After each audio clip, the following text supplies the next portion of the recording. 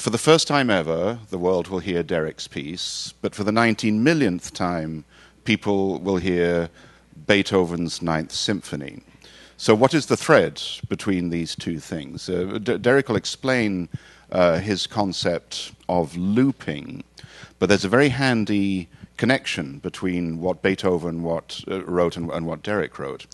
So in music, there's nothing new. That everything is borrowed, everything is from somewhere else.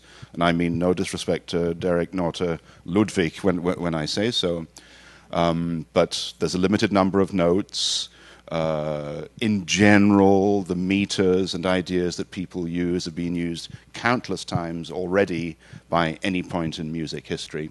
Extending that idea is the idea of looping, which is very self-referential, referring back to itself, reinvestigating itself, repeating itself type of idea. And that ties in perfectly to one of Beethoven's greatest innovations. But Beethoven had an obsessive quality, amongst many other qualities. But one of the extraordinary things about Beethoven was taking a simple form that you could describe as an A, B, A. So in old times, a minuet, a trio, a return, an exact return of the minuet. And sometimes there are sort of A, B, A structures within each of those sections. He decided, no. We're going to do A, B, A, B. A, B, A, and another B, A. So just another spin through of that cycling. So that was a huge innovation for Beethoven. The other great thing about Beethoven and what he did was he permitted himself to use obsessive rhythms.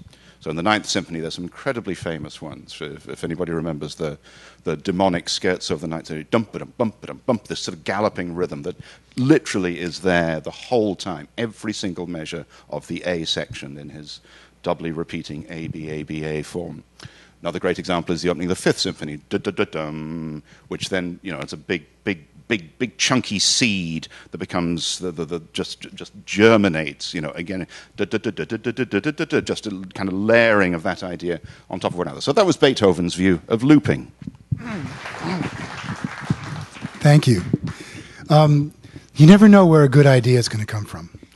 And have you ever noticed that when ideas don't always come at convenient times? They don't, right? But I was walking into the Brattleboro Club one day, and a friend who is a member of the Windham Orchestra said, I really, you should write a piece for the Windham Orchestra, and you should use the orchestra as a looper. And I thought, what a great idea. What a cool idea. Now, a looper, this is a looper right here, a little pedal, right? And what it does is it takes phrases that I play on the violin and repeats them. So I use it when I perform solo sometimes, just to create a whole huge, complex sound with, a lot of different parts. It's like instant composition. It's a way to improvise and create more out of just one person. So I thought that was great. And then Hugh asked me to write this piece, and suddenly we had an idea, and then he said, put impulse ensemble in it too. And I'm like, whoa, impulse ensemble, that's great. So it's a trio that I have that with Tony Vaca on balafon and percussion, Jim Matus on electric, Greek lute, and myself on violin.